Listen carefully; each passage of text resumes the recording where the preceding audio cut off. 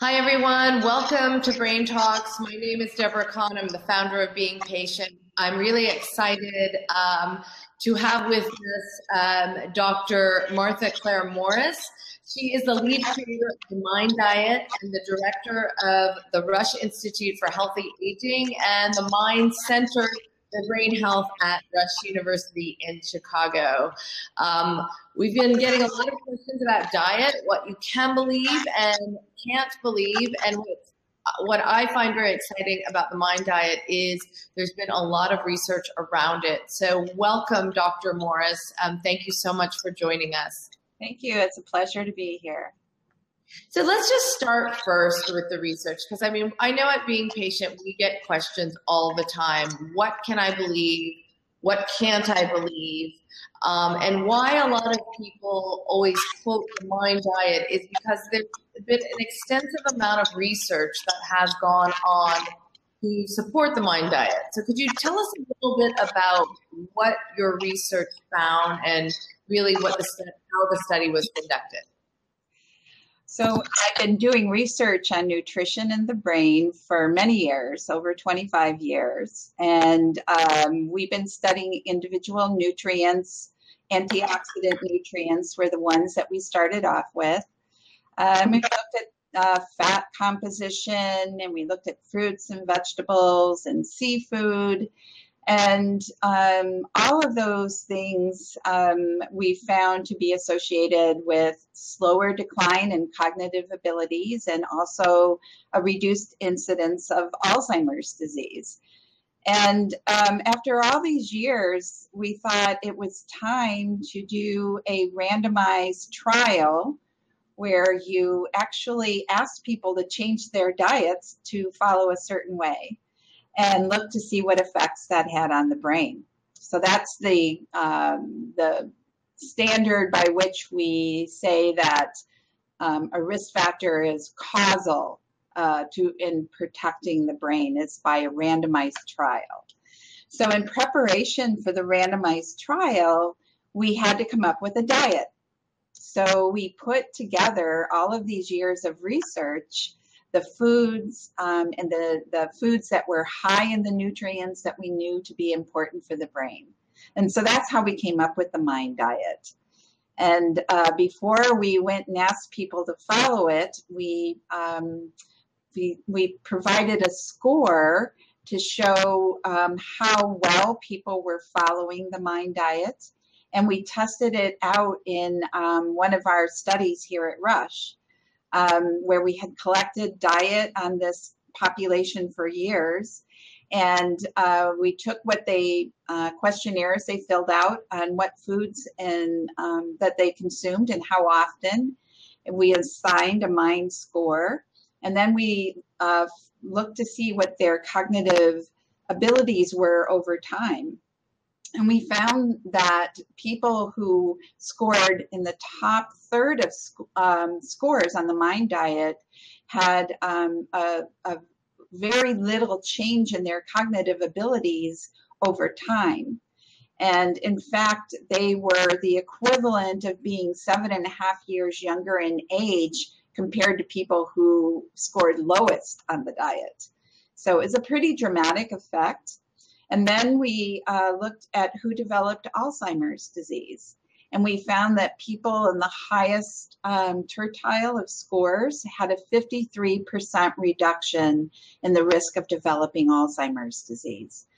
Even people who were in the intermediate range for adhering to the diet, they still had a 35% reduction.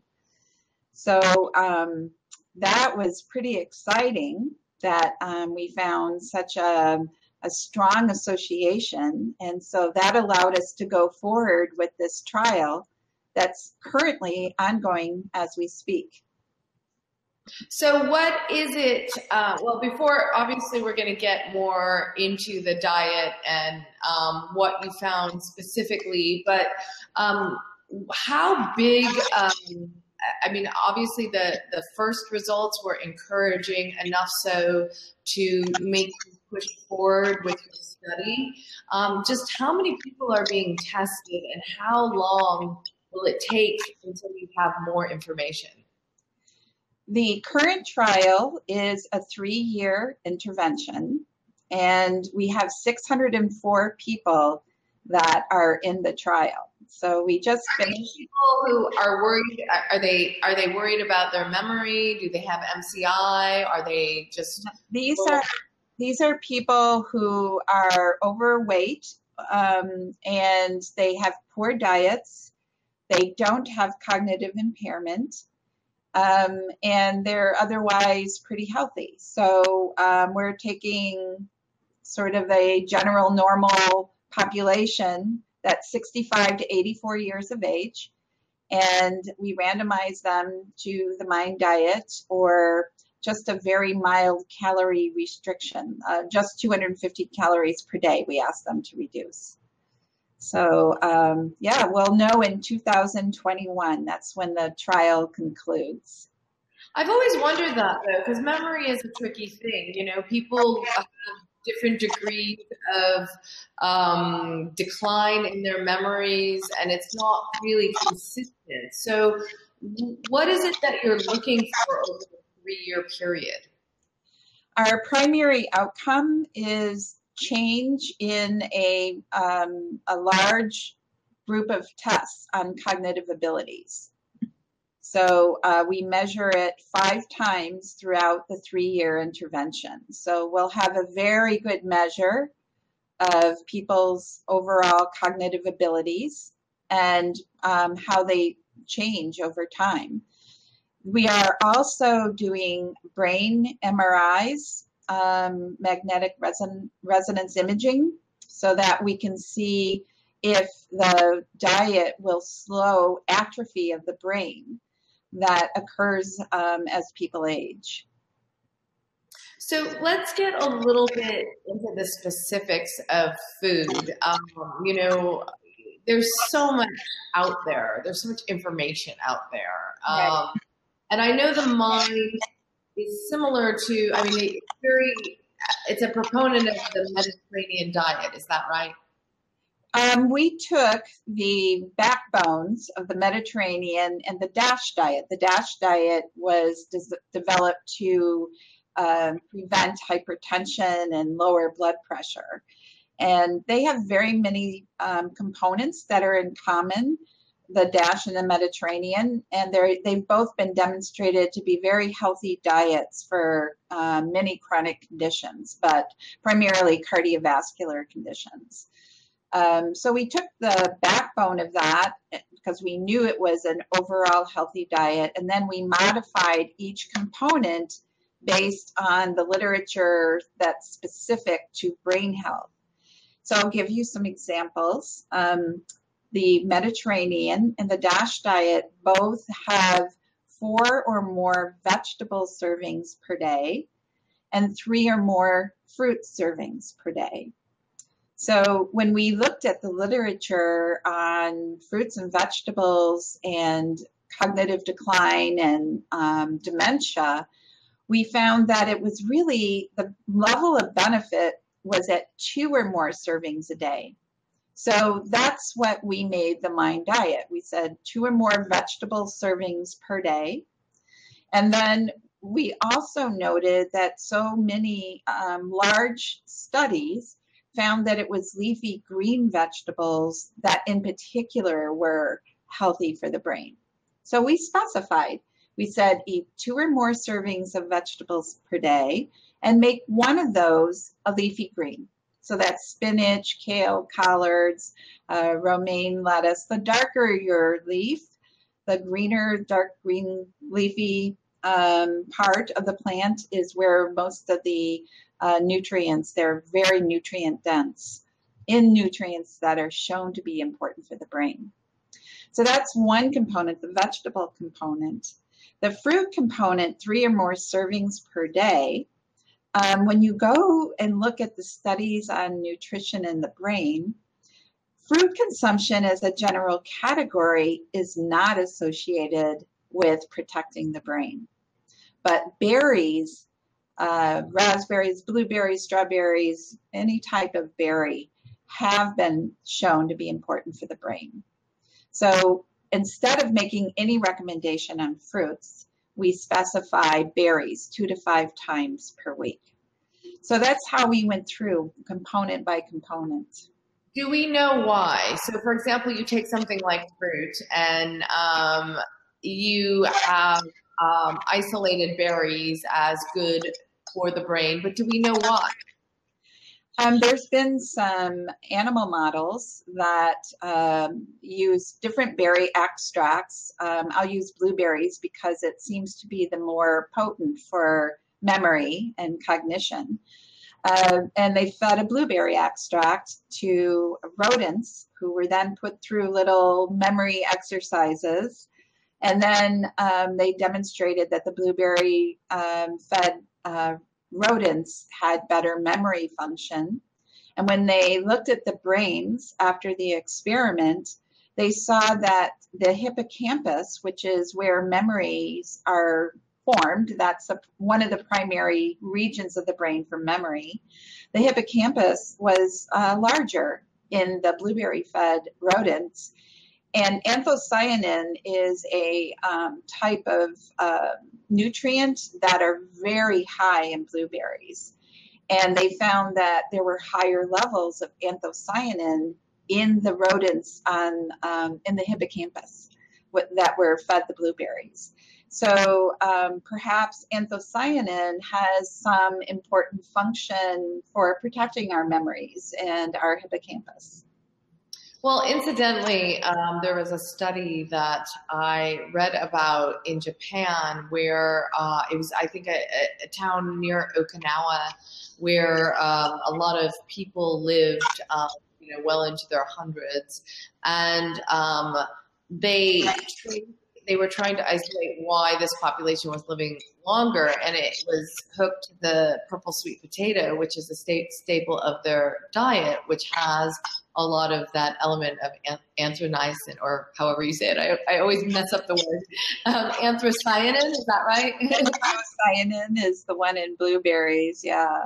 Yeah, and that same one exists in the purple yam, which is a staple in this particular part of Japan. So, get more evidence about how a diet really, and incidentally, this place had a lower incidence of Alzheimer's disease as well. Yeah, it's difficult to pick out one item in a cultural difference like that. So they also, vitamin E is also a nutrient that's high in the sweet potato, which has also been shown to be important for the brain. They also eat a lot of seaweed products, and seaweed have omega-3 fatty acids, and one of them, DHA, it has been found to be very important for the brain. It forms the membranes of the neurons and helps them in their synaptic communication and activity. So there's multiple things about their diet that might lend to better brains, and also their lifestyle. They're active throughout their life, and stress levels. There's so many things in a culture that can contribute to better brain health.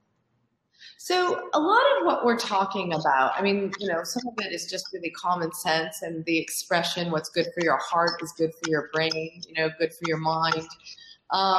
So how much do we know, could this perhaps be just, if we're eating healthier, it's just better for us overall? And how much can be really attributed to specific foods at this point in time?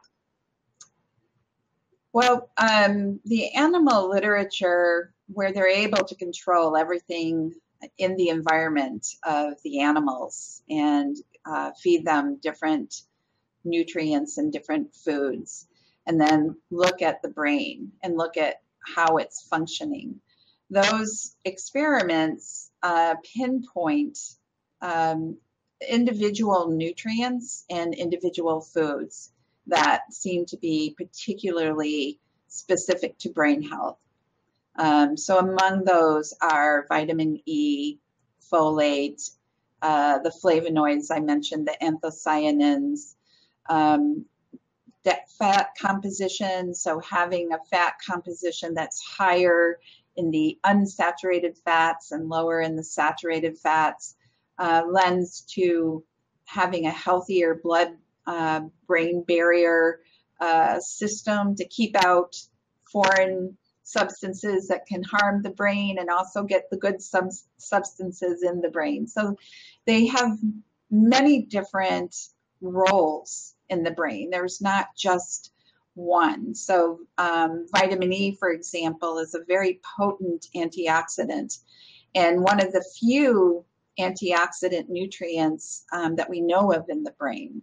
So it's there to snatch up free radicals as they're generated so that the free radicals can't harm the neurons. So, you know, that's just one nutrient, one function. Okay, and we're getting a question from a viewer right now who says, I see a functional doctor who's pulled me off of gluten, dairy, and all foods that were causing me inflammation. She also tests all my vitamins, minerals, and heavy metals to ensure optimal levels. It's made such a huge difference in both my physical and mental health. My question is if there's any current research on inflammation and Alzheimer's as it relates to food, such as gluten and dairy. So inflammation is a big thing for us and so directly correlated with Alzheimer's. So how much do we know on that? We do know that inflammation is involved in Alzheimer's disease and other neurologic conditions and diseases. That's for certain. Diet can contribute to inflammation. Gluten and inflammation in diets, that is not, that does not have a lot of data behind it. Hopefully there will be studies in the future that can support that theory. There have been some very well-performed, well-designed randomized trials of the DASH diet and the Mediterranean diet in which they demonstrated that inflammation, markers of inflammation were decreased by consuming those diets. So yes, having a diet that's higher quality, has more of the nutrients that we know to be good for health, and decreasing the diet components like saturated fats and sugars and salts in our diet. Having a diet that's healthy like that does lower inflammation. Okay, and we're getting another question about saying, do you think most geriatricians or primary care doctors are aware of this diet? I know about it because I work at a university. So how well known, I mean, you're substantiating, you know, with your findings, what really is directly correlated with diet and the brain. How well known is that? Well, it was just developed and published in 2015, so it's very new. I get calls and contacts all the time by neurologists around the world that want information about the diets. They want to use it in their clinics. So I do know that it's being used. Once we have the results of this randomized trial, we will make much more effort to publicize the diet for people who want to protect their brains with age. But I want to wait until we have this ultimate test of the diet. So if you have, I mean, this, you'll know in 3 years. The study lasts for 3 years, this latest one, is that right?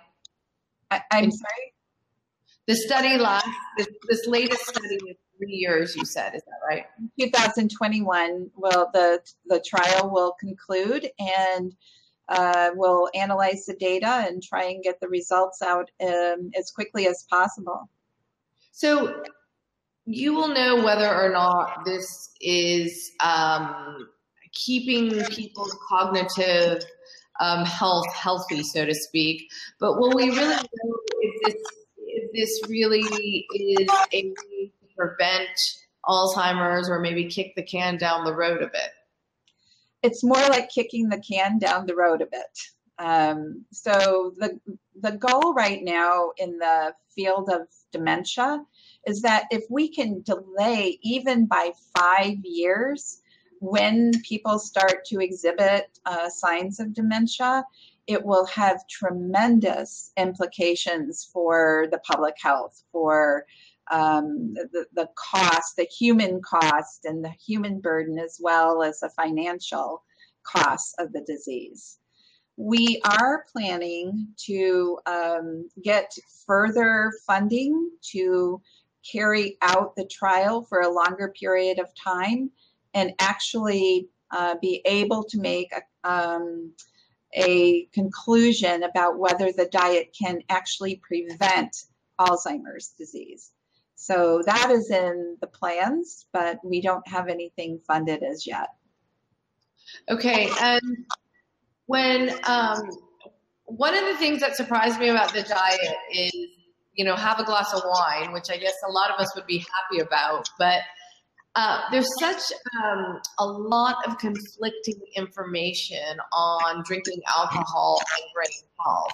So I'm curious as to why the wine was in there.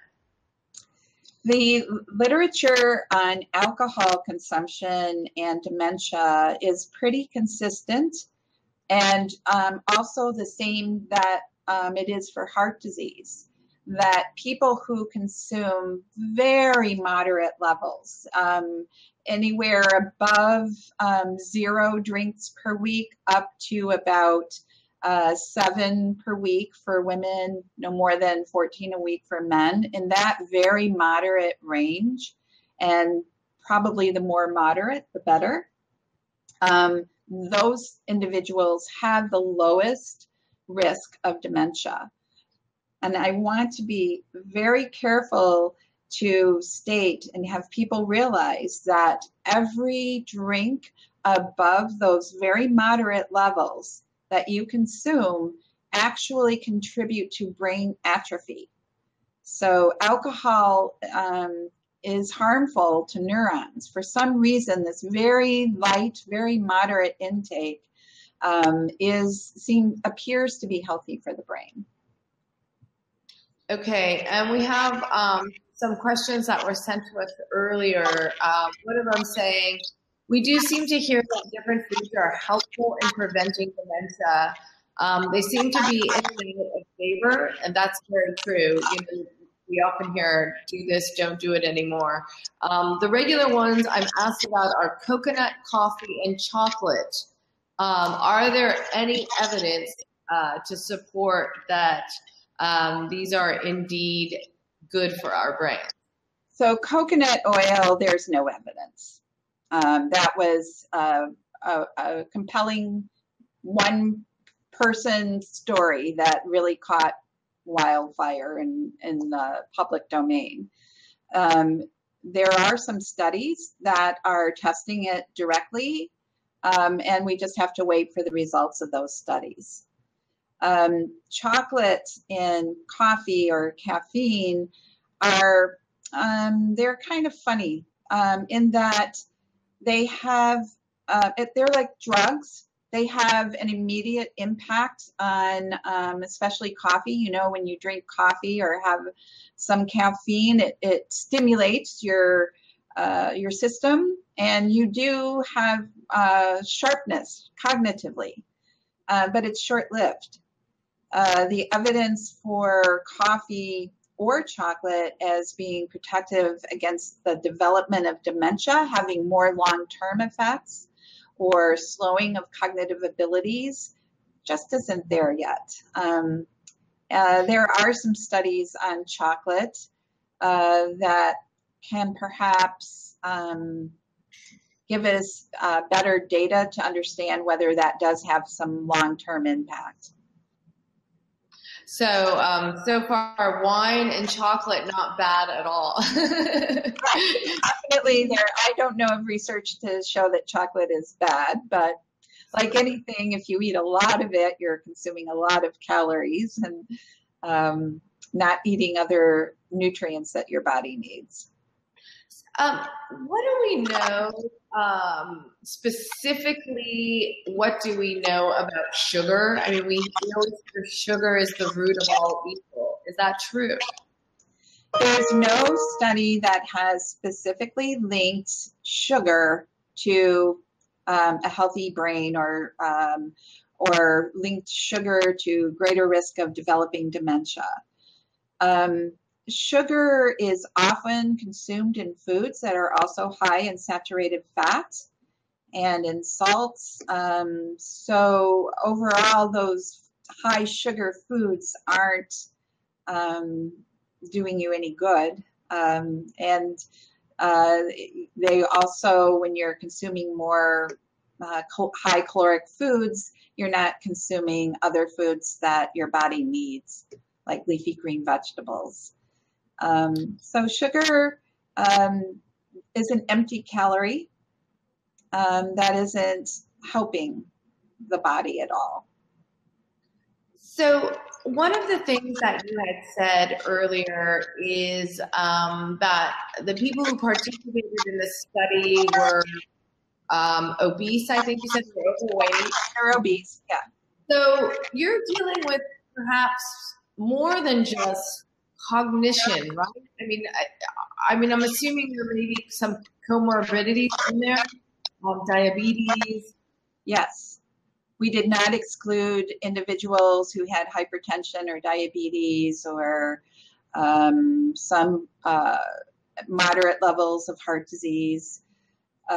So all of those people are in there, yes. Well, and we're measuring so many things in this study. We'll be able to see if people's glucose levels are affected by the diet, their blood pressure levels, the progression of various diseases, cholesterol levels. We're looking at all of it because it's rare to have such a large diet intervention trial. We're trying to take as much advantage of this opportunity as possible.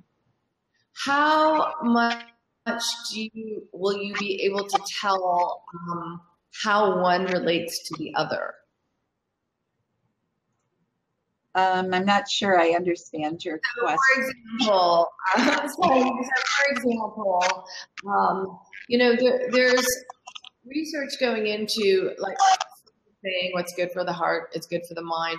How much are these things interconnected? So we know that people who have diabetes are more likely to get Alzheimer's disease. Mm-hmm. So I'm wondering if, you know, the diet is the basic building blocks to our health, right? And so if you reduce the chance or you reduce your other comorbidity factors, how much does that have an impact on your chance of getting Alzheimer's disease later? Well, definitely, you're correct. Having high blood pressure, high cholesterol, obesity, particularly in midlife, affect your probability of getting Alzheimer's disease and dementia in later life. We will be able to, because we're measuring all of this, we'll be able to look at the diet effects on cognitive change, and then we'll be able to see if it's accounted for by improvements in blood pressure and diabetes and cholesterol level. We'll be able to do that statistically. Okay, and we have a comment coming in about the coconut oil because one viewer says no coconut oil. What about the use of MCT oil and the research on the ketogenic diet? Do you have anything to say about that? The ketogenic diet at this point is a theory. as that it will be protective for dementia and Alzheimer's disease. It's the newest fad. There's always some diet fad out there, and this is the current one. There's very, very little data to support that the ketogenic diet is protective against dementia. There are some trials that are underway, and we should have the answer in the next couple of years as to whether it was effective. Well, I guess given the fact that ketones, I mean, glucose is the main source of fuel for our brains, but ketones can also pass through the blood-brain barrier. Do you think it's worth it to do more research on this? And it could actually biologically make sense that ketones could provide our brains with an alternative fuel, and therefore that may be good in the long run. I mean, is the theory? I definitely think that the theory is tight enough that, yes, we need to do a trial to see if it will be effective. And indeed, there is a trial in people with Alzheimer's disease, and I believe there's one in people with mild cognitive impairment as well. But I agree, we definitely need to do these studies. How much do you think research is taking seriously lifestyle, like diet? Are there enough of these studies going on? It has changed in recent years. There was a resistance by the field of neurology that nutrition, diet really had much of anything to do with the brain.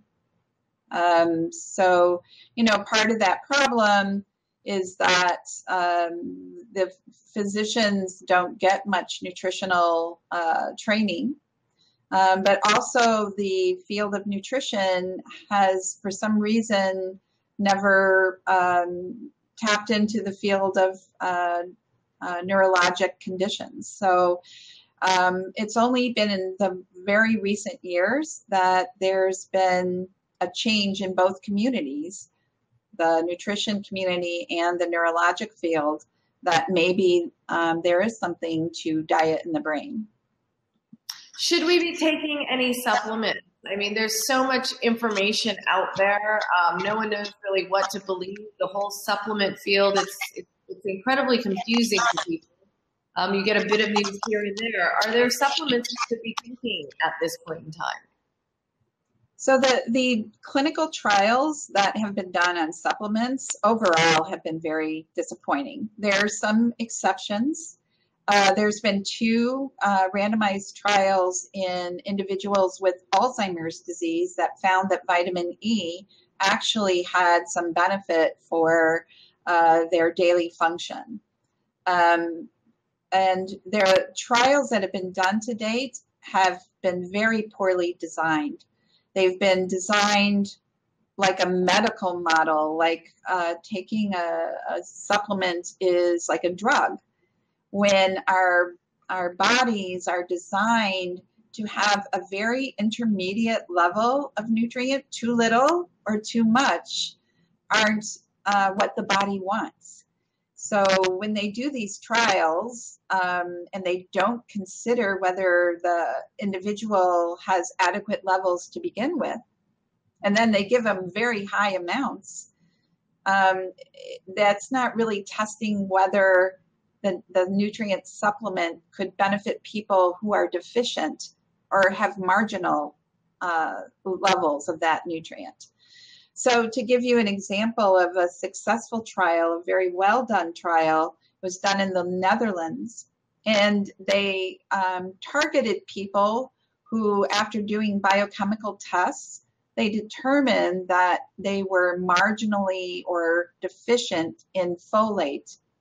And then they gave them a folic acid supplement for 3 years, and they found significant protection against cognitive decline among the folic acid supplement users. So that's an example of a well-designed study where there were nutritionists that were involved in the trial that knew that the body expels excess nutrient levels. It really is designed for some intermediate level. So question. So I will then answer your question. Should the general public be taking supplements? I say no, whether you're deficient or you're have low levels, and then make a decision, probably in concert with your physician, as to whether you should be taking a supplement. But just random use, you're wasting your money. It's not a regulated industry. You don't know that what they say is in the vitamin supplement is actually true. So I would avoid them unless you know that you are deficient in a nutrient. A lot of people write to us and ask, there's people like me who have a parent with Alzheimer's disease, and all of a sudden I care a lot about my brain health. But there's also, what about in terms of a person who's already been diagnosed with Alzheimer's? How much can diet really help? That is an area that just has not been studied. There's so few studies. The ones that have been done are so small.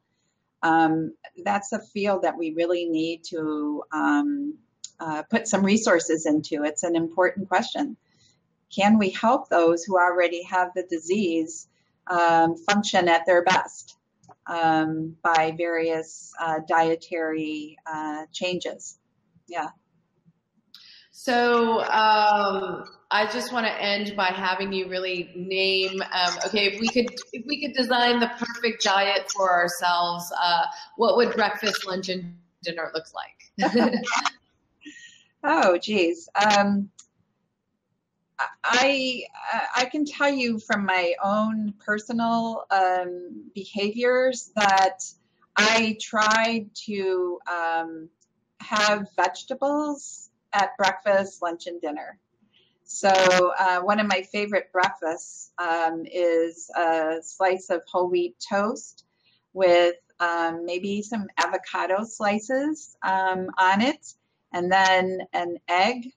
And I saute some spinach and squeeze some lemon juice on it, and it is delicious. So that's one of my favorite breakfasts, and it's very quick. Lunch, I try to eat a salad every day, and then you can put beans on it, or maybe some shrimp, or some sort of seafood, and you can put many different vegetables on it. And then for dinner, you can, have a piece of salmon with a sweet potato and broccoli. Those 3 meals there would provide you with a lot of the nutrients that have been shown to be brain healthy. And so if people want to learn more about the Mind Diet, how can they do so? Well, my daughter and I have published a book that came out in December called Diet for the Mind. The first half of the book describes dementia and some of the things that happen in the brain with dementia, and then describe nutrient by nutrient and food by food, what is healthy for the brain and what isn't, and some myths, and it talks about things like coconut oil. And then the second part of the book are 80 recipes that my daughter, who's a trained chef, put together that use the ingredients of the Mind Diet. So that would be an easy way to learn about it. Great. Thank you so much, Martha Clare Morris, for joining us from Rush University in Chicago. We wish you all the luck with your research, and we certainly hope that you do keep us updated. We're really interested to hear about the results of your latest study. Thank you. Thanks so much for joining us.